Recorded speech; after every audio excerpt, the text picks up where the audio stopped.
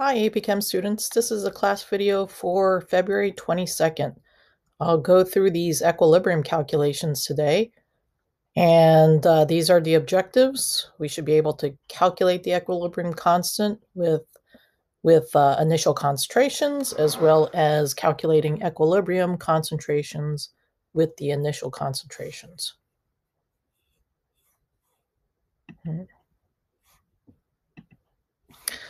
All right, so today we introduced the Rice table. So this problem starts out by giving you the initial concentrations of H2 and I2.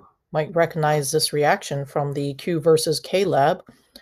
And you allow these gases to reach equilibrium. And at equilibrium, you measure the amount of HI, and you find that it's 1.87 times 10 to the minus 3 molar. And the question is to calculate Kc. Okay, equilibrium constant in terms of concentrations for this reaction. So what we're going to use is something called a Rice table. This stands for reaction initial change in equilibrium. We put the reaction on top. We get the initial concentrations from the problem. HI is 0 initially. There is no HI in the container, and they give us the equilibrium concentration of HI. Now it's a matter of filling in this change and then calculating what the equilibrium concentrations are. So here we can plug this in because we know what this concentration has to be. Then using stoichiometry, we get half of the H2 and I2 based on the fact that the stoichiometry here is 2 to 1. And now we can just subtract and get the equilibrium concentrations for H2 and I2. Once we have those concentrations, we can plug into the equilibrium constant and calculate a value for Kc. Remember that the concentrations in the equilibrium constant expression are the equilibrium values. So let's do another example here. In this example, we have another different reaction, and it says that the vessel is charged at 1000 K with SO3 gas at a partial pressure of 0.5 atmospheres. At equilibrium, they measure the SO3 partial pressure as 0.2 atm, and it asks you to calculate Kp. So we need to find the equilibrium pressures, and we can again use the Rice table, but with partial pressures instead. So I'm going to set up my Rice table. Under R, I'll put my balanced reaction. I'd like to write out the whole reaction rather than just the substances, because it gives us stoichiometry. And then here in my initial line, my I, we're given that we have 0.5 atm. So I'm going to fill that in right here. And then at equilibrium, the partial pressure of SO3 is 0.2 atm. So that's information from the problem. The other thing we know is that these two initial concentrations are 0. They don't mention putting any of those products into the vessel. All right, so now let's figure out our change line. Well, we have 0.5 initially, 0.2 at equilibrium, so this must mean that we subtract off, we reacted away 0.3 atm of SO3. Now looking at the stoichiometry, we see that this is 2 to 2 or 1 to 1. So the change over here, and remember, the reactants are reacting away, so the products have to increase. That's got to be 0.3, just like the 0.3 atm that was reacted away. But be careful, the stoichiometry for the O2 is half of what the SO2 and the SO3 is. So this change is half of 0.3. And so that equals 0.15 atm. So now we can just do our simple math here. 0 plus 0.3 is 0.3 atm. 0 plus 0.15 is 1.5 atm. And now we can go ahead and substitute into Kp here. So Kp, our expression would be the pressure of SO2 squared times the pressure of O2 over the pressure of SO3 squared. And we can just plug and chug and figure out what Kp is. So I can see that I can put in my SO2, it's 0.3 squared, and my O2 is 0.15 divided by 0.2 squared. And when we calculate that, there's our answer, 0.338.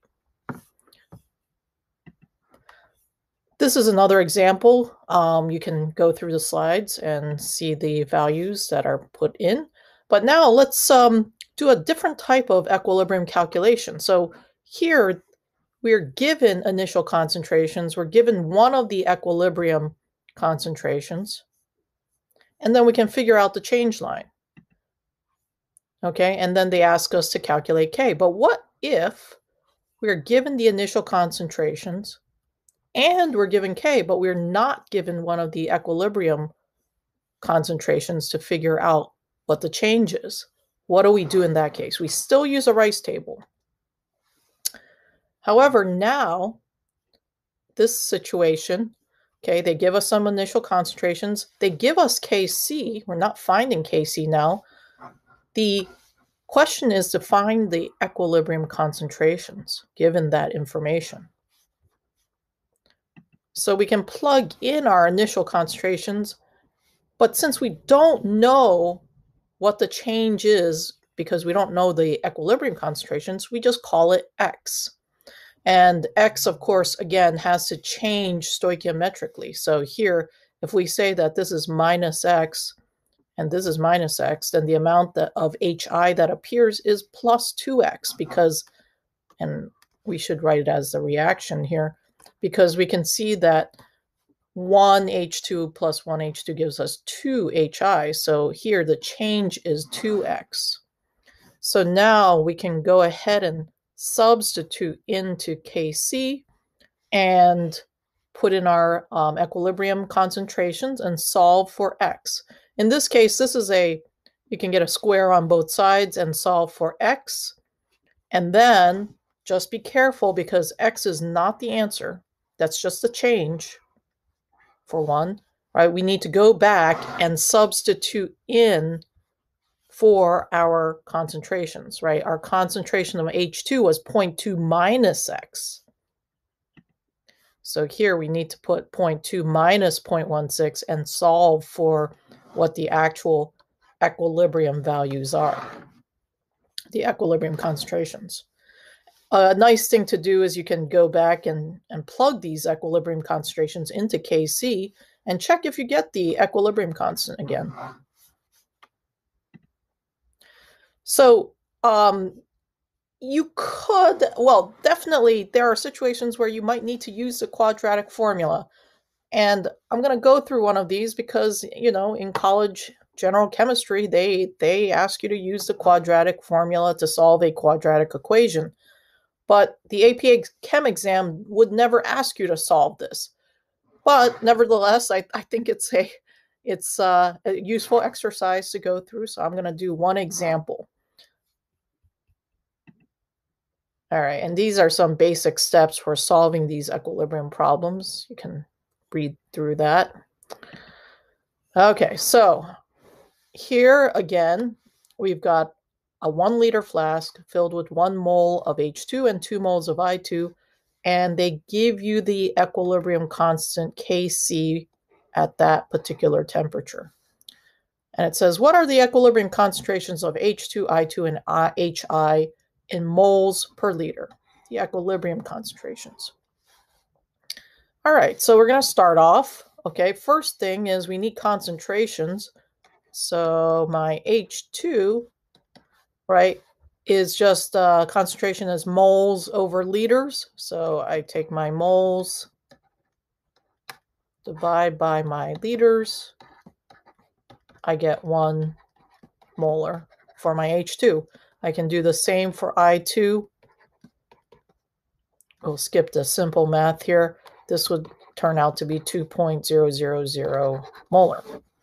All right, so I've got my initial concentrations here. I can put a little 0 to indicate these are my initial concentrations. I will set up my rice table. Let me put my reaction here. H2 plus I2. It's an equilibrium with 2HI. All right. So let's look here. I'm going to put in 1.00 molar for my H2. This is 2.000 molar. This is 0 initially. They don't say anything about putting in HI. All right, well, don't have anything about my equilibrium values or my change. So I'm going to just say this is minus x, this is minus x, and this is plus 2x. And I know it has to go to the right because there's this 0 here.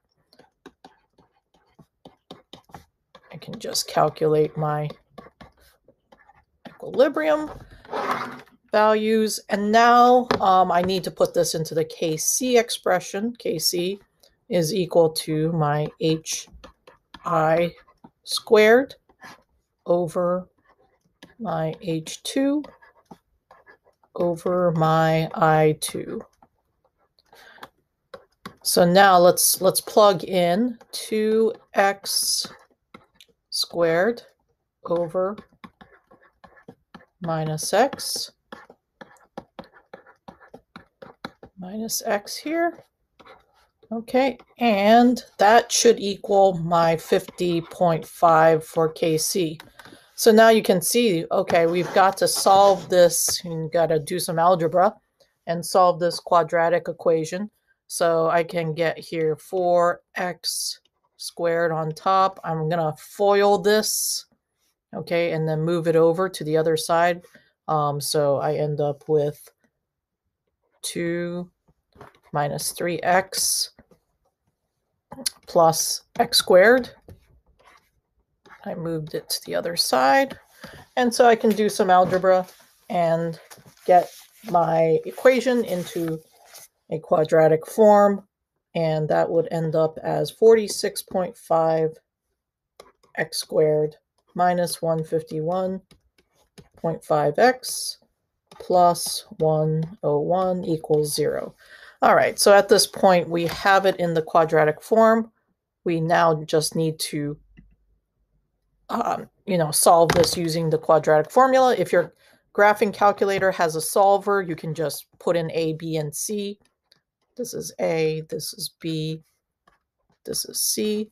Okay, the quadratic formula is minus B, so that would become plus 151.5 plus or minus B squared minus 4A times C, 101, okay, all over 2 times A. All right, so that's my quadratic formula. So when I solve, I get 2 roots, right? You get the plus root and the minus root. So my x here, I get 2 values, 2.32, and this is going to be molar, okay, or x equals 0.935 molar. Only one of these roots is going to make physical sense. So if you look up here, this 1 minus x, well, guess what? If you subtract off 2.32 from 1, you end up with a negative concentration. That's just a no-no, just impossible. So that's not our root. This is our answer right here.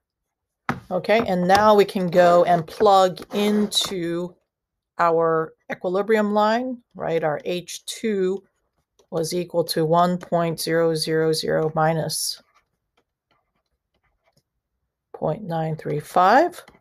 So we get an equilibrium concentration of 0.065 molar. We do the same thing with I2, 2.00 minus 0.935, get 1.065 molar. And then my HI is equal to 2 times X. And so we get a value of 1.87 molar for the HI. And those are our equilibrium concentrations and what we needed to find in this problem. So, like I said, though, AP exam will never ask you to solve a quadratic equation. In college, if you take chemistry again, you will have to solve it. But the AP Chem exam will never ask you to solve it. The quadratic formula is not on the equation sheet. So, you know, I did that as an instructive exercise. I think it's worth doing at least once or twice. All right. But on the AP Chem exam, you get questions like this. This is a old AP Chem question. And here we have the compound butane, C4H10. They love to use these organic compounds. In organic terms, it says occurs in 2 isomeric forms, N-butane and isobutane. So isobutane is basically if you take the carbons,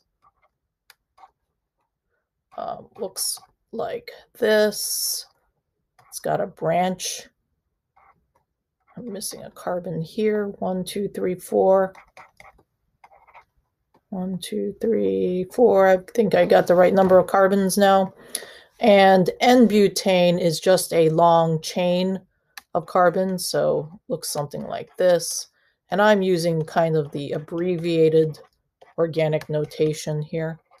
Okay, so these are 2 isomers of butane, and they say they're both gases and they exist in equilibrium at this temperature, and here's my case C.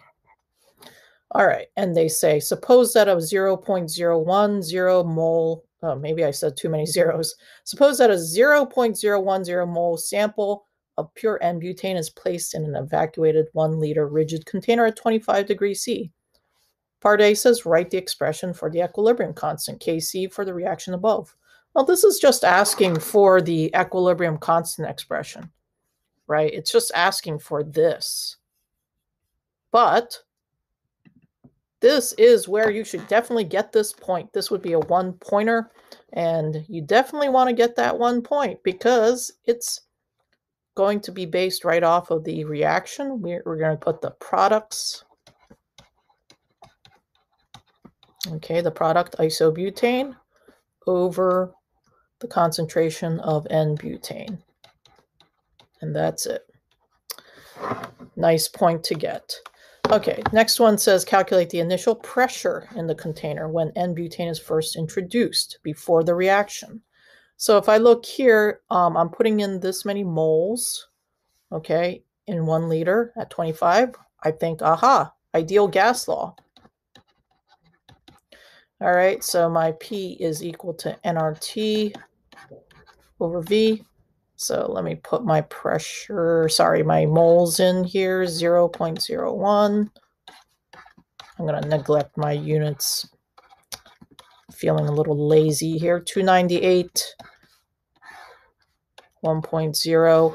Okay, and then when I solve this, I get a value of 0.25 ATM. Okay, here's my units. My units for this is liter ATM, mole Kelvin. This is Kelvin. This is moles. See, I couldn't resist not putting in the units here.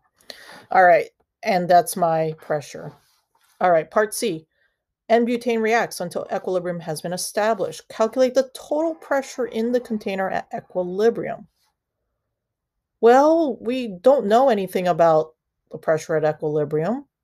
But if we look at this reaction, it's 1 N-butane molecule turns into 1 isobutane. For every 1 N-butane that we have, it turns into 1 isobutane molecule. So if we start out with 0.25 atmospheres of pressure from the molecules in there, even when they start reacting, we still end up with the same number of molecules. And if we have the same number of molecules, that's the same number of moles, we have the same pressure at equilibrium. It is still going to be 0.25 atm, right? And when they say justify your answer, that means you better put an explanation, because that's going to be 1 point, right? If you don't put an explanation, you'll lose that point. So we could say something like, since each N-butane molecule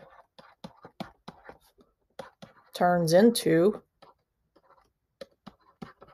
one isobutane molecule,